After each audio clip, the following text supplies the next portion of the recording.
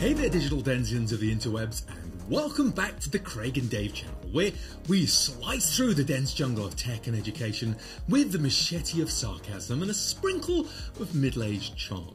I'm Dave Morgan, that's the other Dave to you, and today we're diving into a topic hotter than your laptop after a 10-hour gaming marathon. Can an AI commit copyright infringement? The US news organisation, the New York Times, has thrown down the legal gauntlet against OpenAI, the brainiacs behind ChatGPT, and Microsoft, the tech titan that's been around since before most of you were a twinkle in your parents' eyes. Actually, since before I was a twinkle in my parents' eyes. Yikes! Well, they're going for the jugular, claiming billions with a capital B in damages. What's the beef? Well, it's the age-old tale of you used my stuff without asking, but with a silicon twist. The Times is spitting mad that their articles, their bread and butter, were allegedly fed to ChatGPT to boost its smarts. Let's break this down, shall we? AI, especially those brainy large language models, like ChatGPT, are like sponges. They soak up data like your buddy Brian at an all-you-can-eat buffet. These digital dynamos munch through the internet, gobbling up text and learning how to talk the talk. It's like you cramming for a history test, but you're reading every book in the library. Except AI can do this without sleep or energy drinks. The quality and the variety of this data buffet determines whether your AI will be the valedictorian or the class clown. Garbage in, garbage out, as we in Techland say. Now, the Times claims that their articles were a secret source in ChatGPT's diet, and they didn't get a dime or even a thanks pal.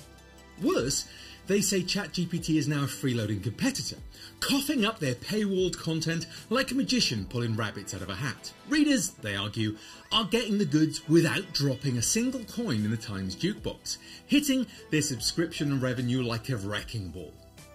It gets juicier. Bing, which has ChatGPT baked into it, is supposedly spitting out Times content without sending traffic their way. That's like borrowing your neighbour's lawnmower and not returning it, folks. I'm sorry, Arthur, I'll bring it back tomorrow. Here's where things get philosophical. When we humans learn, we absorb everything. Books, videos, overheard conversations. But when AI does the same thing, it's like walking a tightrope over a legal pit of doom. Humans get a pass with fair use, transforming information into knowledge. But an AI can do that with even more perfect recall. And, well, it's like a photocopier on steroids. And that's where the lawyers start circling. Now, this isn't just a one-off scuffle. It's like the opening scenes of a legal drama series. From George R.R. Martin to John Grisham, authors are banding together like the Avengers to defend their literary universes from AI interlopers. And GitHub's Copilot? More like cop-out, according to some programmers, who claim that their code was swiped for the AI training. Looking into our crystal ball, we see stormy weather ahead for AI. These lawsuits are just the tip of the iceberg, and the ripple effect could either drown innovation or lead to a new era of digital enlightenment. We're talking legislative upgrades, copyright reform, and AI etiquette classes. Well, maybe. Is AI learning the same transformative process like human learning? Or legally, would it be more like a giant-sized copy and paste?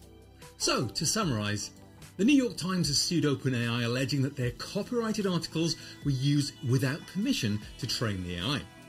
AI learns by analysing vast amounts of data, including copyrighted material, which raises legal and ethical questions about its use. The outcome of this lawsuit could influence the future of AI development and necessitate changes in copyright law. This case in particular is part of a broader trend of legal challenges against AI by content creators who claim their work has been used without proper compensation. It'll be interesting to see how this pans out. Alright, that's it. Class dismissed. The New York Times versus OpenAI showdown isn't just about who gets the biggest slice of the pie. It's setting the stage for the future of AI in our world. Will the Times emerge as the David that slayed the Goliath of tech, or will this be a footnote in the epic tale of artificial intelligence? Stay tuned, hit that like button, and if you enjoyed this cerebral workout, subscribe for more brain-bending content. And until next time, keep your neurons firing and your copyrights secure.